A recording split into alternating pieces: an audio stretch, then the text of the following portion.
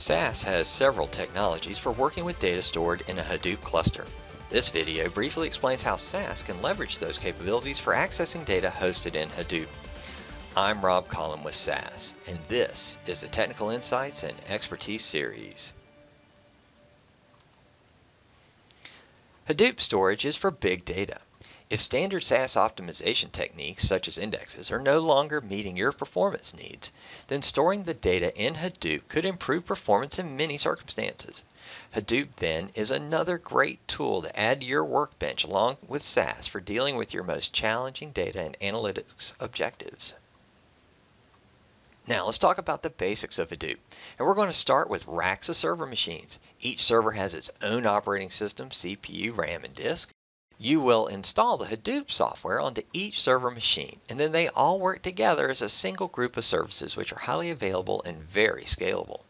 These services include the Hadoop Distributed File System, or HDFS, which acts as disk-based storage where data is split into chunks and saved across all nodes. Those chunks of data are replicated for high availability and performance. MapReduce, which is a programming paradigm for splitting processing tasks up to run across multiple nodes to act on chunks of data where they reside. And finally, Hive, which provides data warehousing infrastructure, providing a SQL-like front end to store data in HDFS and run queries as MapReduce jobs or even in Spark. Now there are many more Hadoop services and capabilities not shown here, but we're going to stick with these fundamental ones for now. The number one way that SAS can get the data in Hadoop is that base SAS can already work with HDFS directly. Base SAS software is where most analytic processing occurs. It's the foundation of any SAS solution. So if you've got SAS at all, then you already have base SAS. Base SAS can read and write plain text files as well as partitioned SAS Scalable Performance Data Engine files. The Speedy engine is utilized by base SAS to partition data across multiple I/O channels. You can connect base SAS to Hadoop by providing your Hadoop user credentials in addition to using SAS file name and live name statements, as well as the data step and the SQL and scoop procedures.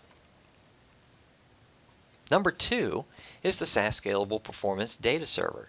Speedy Server is a standalone software separate from the rest of SAS, and it extends on the concept of the Speedy engine tables mentioned before by providing dedicated capabilities for intensive parallel processing of data. Speedy Server can read and write its partitioned files over to HDFS as well. Connection is managed by providing Hadoop user credentials again, using SAS live name statements, and with configuration in Speedy Server itself. Number three is the SASACCESS interface to Hadoop software. SASACCESS gives us the ability to read and write data stored in Hive, as well as offering the SQL pass-through facility. It supports submitting your own MapReduce, HiveQL, and PIG code to run in Hadoop. You connect SASACCESS by specifying your Hadoop user credentials through the SAS live name statement, as well as by running the SAS data step and using ProcSQL. Number four is the SAS LASR Analytics Server and its ability to use the SASHDAT file format. LASR is an in-memory analytics engine which can be loaded from any data source directly accessible by SAS in your environment. LASR offers the optional ability to read and write data directly to HDFS using the SASHDAT format, and it can do the same thing with plain text files as well. SASHDAT is optimized for high-performance environments, offering the fastest and most efficient mechanism to load large volume data into LASR. SASHDAT, therefore, acts as an excellent mechanism for storing data which needs to be rapidly reloaded into LASR later.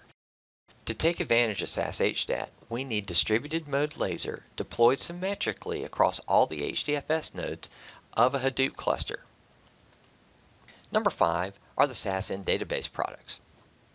SAS in database technology brings the analytics to the data instead of the more conventional approach of transferring data over to the analytic engine. The key component of the SAS and database products is the SAS embedded process, which runs in Hadoop as a set of MapReduce jobs. The EP enables scoring acceleration, code acceleration, and data quality acceleration functionality in SAS solutions. The EP also supports the ability to load data in parallel from Hadoop over to a remote distributed LASR analytics server. It supports transfer of plain text files from HDFS, as well as partition data, which has been stored in Speedy Engine or Speedy Server files in HDFS. And it can also parallel load data stored in tables from Hive. You must deploy the EP to all MapReduce nodes of your Hadoop cluster in order to get this functionality. Now, we've barely scratched the surface of SAS capabilities with Hadoop here. The SAS website offers a wealth of information about integration of SAS software offerings with Hadoop, so please visit sas.com/Hadoop to learn a lot more information that makes it relevant to you and your business. Thank you for viewing this video. Be sure to check back here with the Technical Insights and Expertise series for more information, demonstrations, and examples across a wide range of topics with SAS software.